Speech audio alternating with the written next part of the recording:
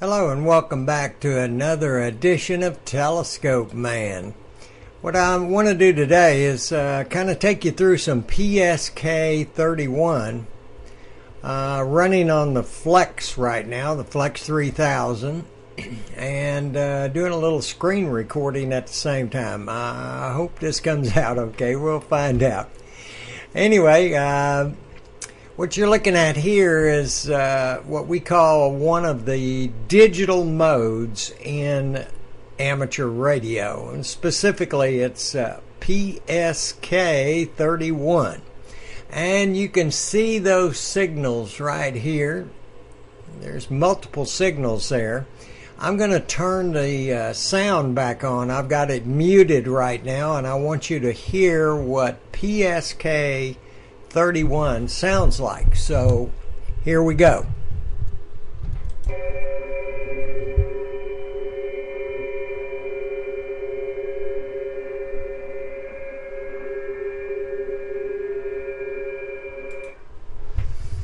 Okay, let's shut that down. Of course, when you're actually doing PSK31, you can turn the sound down.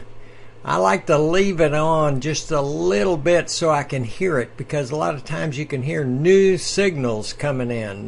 They make a unique kind of sound when it first starts up. So a lot of times I can hear new signals coming in, and I'll look at the decoder, which I'll show you in a little bit, to see what that new signal happens to be. But you can certainly turn the sound down so it's not a big bother. And we're actually going to leave it off while we're doing this. So on the Flex, a little bit different than some other types of radios, but not a whole lot.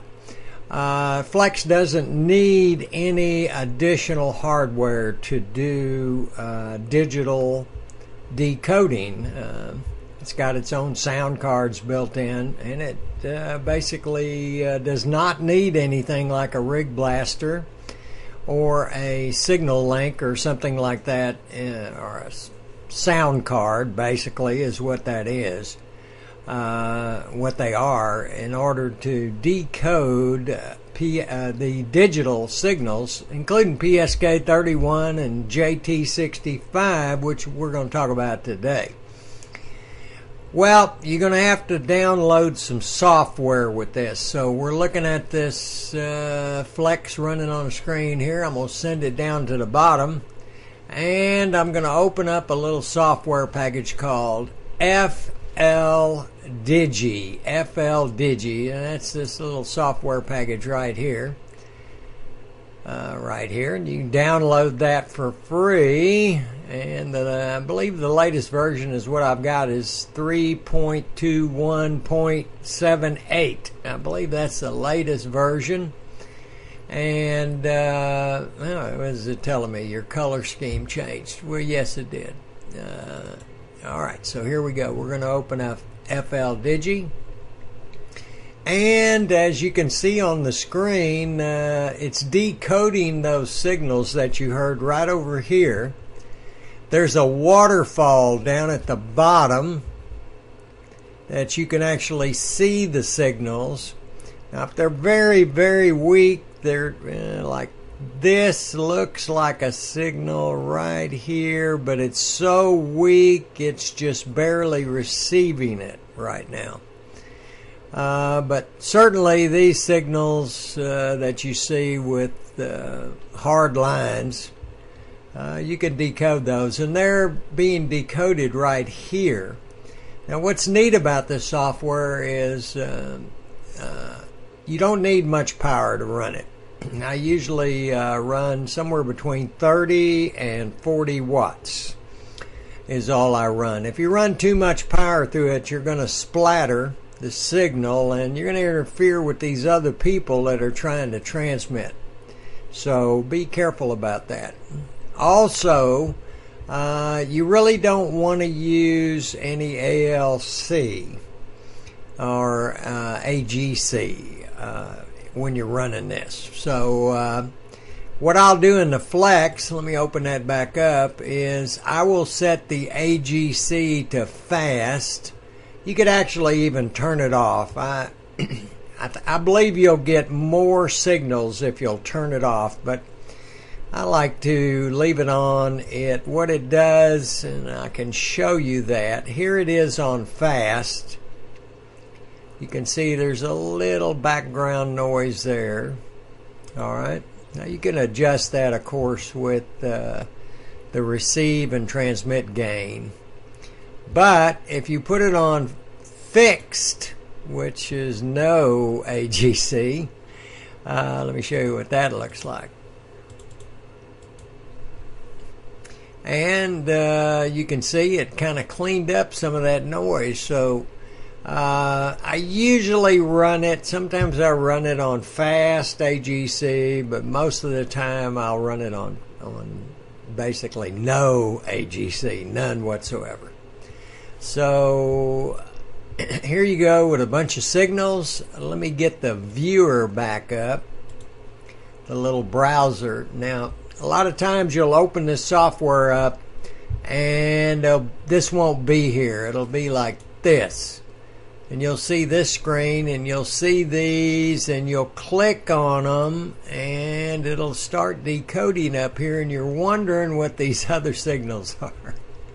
Well, if you go up here to where it says View and click Signal Browser, you'll get this other box that decodes multiple signals all at the same time.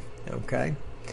Now, if you want to talk to any of these people, here's a guy calling CQ right here. If you click him, it sends you over to his signal right there. You see how I did that? If I click this person, it sent me right here. All right, so if you want to talk to one of these people or answer a CQ, you click their signal, you type in their call sign. This person is KA2RQR. So I'll type in KA2RQR right up in this box up here. Now later, I can put his name right here. Well, what that does for you, you can click the answer button right here, and it will transmit this call sign that you've got in the call box up here automatically, so you don't have to transmit it. Now, one of the secrets to using this program is to set up what we call macros. And you can change them. You can have multiple sets of macros, you know, and load up one. So let me load you up mine. I've got some saved. So if you go to File, Macros, I'm going to click Open. And there's my macro right there that I normally use. And I've just loaded it. So down here you got some buttons, and you can add more buttons, and you can put different things on the name of the button and that kind of thing, but we're not going to get that complicated today. Let's right click a button. So whoops, I don't want to transmit right now. Let's right click a button. And you can see what a macro looks like. You can see I'm calling CQ, CQ, CQ. DE means from. And my call means my call, W1XWX. And then I say CQ from W1XWX in Texas and PSK, which means I'm looking for some other stations to answer me back. So, whenever I click this button, it's going to transmit CQ for me automatically. I don't have to type it. Likewise, let me show you what the answer looks like. Once I've typed this person's call sign in that I want to answer, I can just simply click this answer button, and it's going to stick in his call sign, DE from W1XWX, and I'm waiting for you to answer me back, that K. So by using these macros, you don't have to come down here in this row and start, typing things that you might want to say and then clicking this transmit button. You can do that, but boy, that's a lot of work unnecessarily. Now, sometimes what I do is I combine a typed in something along with one of the macros. So here's how you do that. So let's say this fella's name when he transmits to me is Phil. All right, so I'm going to immediately type in Phil up here, right up here, so that the macros will capture his name, because I've got name in some of the macros, and that way it'll put his name into the message. So I've got his name up here, but I might type in something like, hello Phil, how are you doing? Or something. I come down right below it, and then I go and get a macro that I want, which is my QSO one. I'll show you what that looks like. It's quite a lengthy test, bunch of text. So once I click this button, once I'm down here below this one line that I've typed in manually, and I click this QSO button, it's going to transmit, hello Phil, how are you doing? And then it's going to transmit his call sign and my call sign and give him my name and tell him his signal is 599 and thanks for calling. And my name is Joe. I usually put that in twice just in case the transmission doesn't quite go through, so it gives it a better chance for him to receive it. Give him my grid number, Hunt County, Texas, kind of tell him what radio I'm using, and I'm using 40 watts, and then little BTU, back to you, and his call, his name, my call sign, and in the transmission. And so that's how you work with these macros. And of course you can type in anything here you want, and you would click apply the first time you did it. Now don't get fooled. Just because you said apply, the next time you open this program up, you're going to be back to the default little buttons unless you save it. So after you've done your little macros and clicked apply, you got to go up here and click File, Macros, Save. And that's actually what captures them, all your typing that you just did. So the next time you open the program, the first thing you need to do is go up here and File, Macros, and open the macro file that you saved. All right? I went about a week trying to figure out why it wouldn't save any of my macros, after I hit apply. Then I'd come back the next day and I'd be back like it was when I first got the software. I wasn't smart enough to go up here and actually save the macro. So don't forget to do that. Anyway, this is PSK31, a very neat, probably the most popular digital mode would be PSK31. That's just my opinion. Lots of people on here all the time. Certain times you'll get DX. Here's one, looks like it's coming in right here, an OK1PAA. Gotta look him up, see where he's from. Anyway, that's PSK31. Let's shut this down. And again, let you hear the signal in the background. There it is. We'll mute that. Now, if you look right over here on my pan adapter, this is what's neat about the Flex. You can actually see the signals. This is some CW down here. This is a guy transmitting CW. You can see what it looks like. Right over here, real close to 14.070, that's where the PSK guys kind of hang out on 20 meters. But at 14.076, is where the JT65 people hang out. So I scooted us over there, and I'm waiting. The transmissions just went away. This is a really quirky mode. You transmit for about 45 seconds. Then there's a 15-second break, and then you get a message back. There it goes again. So let's listen to this, and I'll kind of show you how it works. Let's listen to these signals.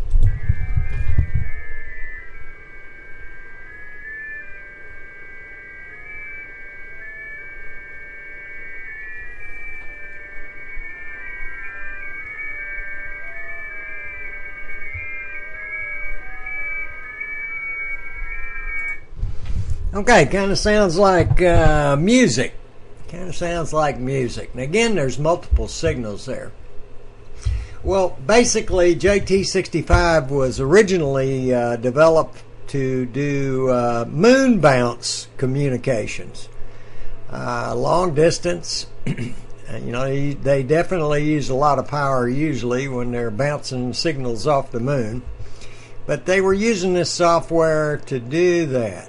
And basically a bunch of hams kind of manipulated the software a little bit, and now they use it for a kind of a quirky way to do communications, digital communications. So let me open up JT65-HF. So we'll open up that software. It's free.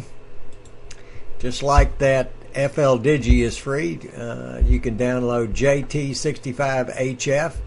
Again, you get a kind of a waterfall. The signals look different. You can see they're all tones and kind of in a line. It's very kind of difficult sometimes to tell where one signal ends and another begins. But if you're going to transmit, you need to find you a hole somewhere, and if you click it, you'll go there. You can see I went over here, and then I can transmit without kind of bothering these other people that are already on there. Most of the time I just answer CQ because there's always some people calling CQ. What's neat about this mode, it's a very low power mode. 20 watts is considered to be high power. Now, remember, it's a key down for 45 seconds. So, if you're going to transmit at 60 or 70 or 80 watts, you run the risk of burning out your finals in your radio. So try to stick around, below 25 watts. Don't get much over that. Anyway, here's some signals that just got decoded. And the signals in green are people that are calling CQ, and the signals in gray are people answering other people. And if it was in red, it would mean they're answering you. So, of course, you'd have to transmit first to get that red little line, little highlight. Anyway, let's kind of read this. So this is a very short message, 13 characters. You can type in your own message right here. It has to be no more than 13 characters. Or you can just simply use these buttons. You really don't have to do any macros at all. Just use these buttons. You'll call CQ. All right. Then you'll answer the caller. And then finally, you'll send a Roger, Roger, Roger, or a 73 at the end of the message, okay? And if you're answering someone that's calling CQ, well, you're going to answer the CQ here, all right? Again, it's similar to FLdigi. You would click the signal first, and you can see that, let me make sure I'm not transmitting.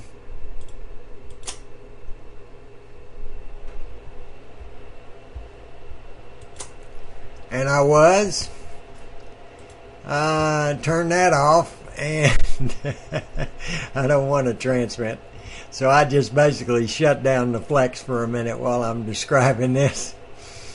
Anyway, what you want to do is you click this message, and it automatically puts that person's call sign in there. It puts your call sign in there, and it gives that person your grid location. EM12 is my grid location.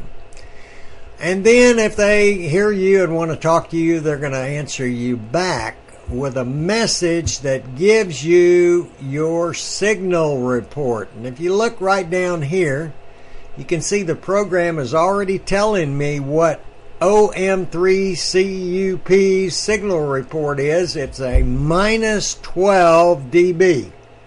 Minus 12 dB. That's how they're reported. So the software does that for you automatically.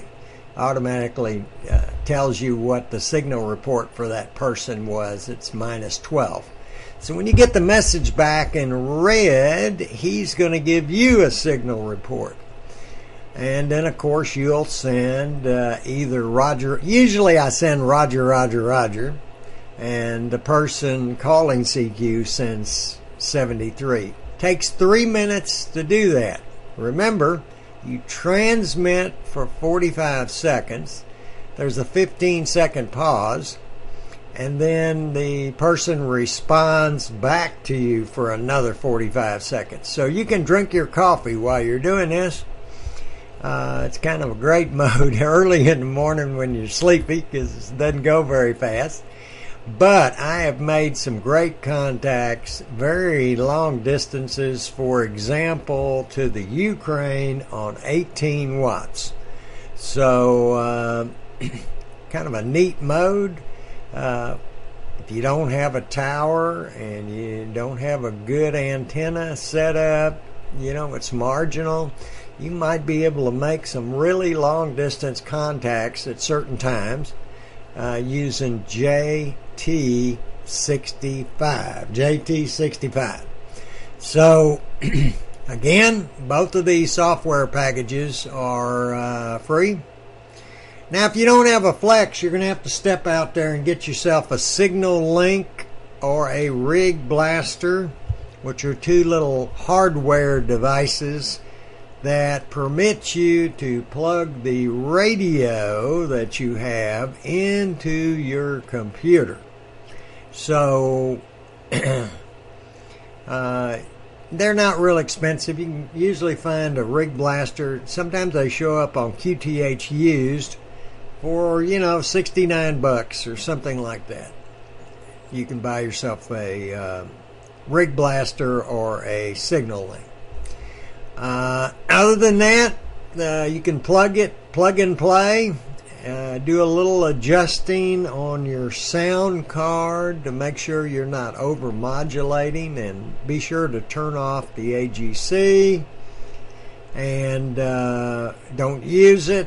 You'll be just fine. And so these are two of dozens of digital modes that are available in amateur radio. I stick around JT65 and PSK31. Got quite a few contacts on both of those modes. So with that said, let's jump back up here to the flex screen, and I shut it down because I didn't want to be transmitting. And there we go. There's our signals. JT65 right here, and right over here next to it is PSK31. So with that said, I wish you clear skies like I always do, and 73. And remember to keep looking up to see the greatest show on earth right over your head every single night. And now I got to figure out how to shut off this recording.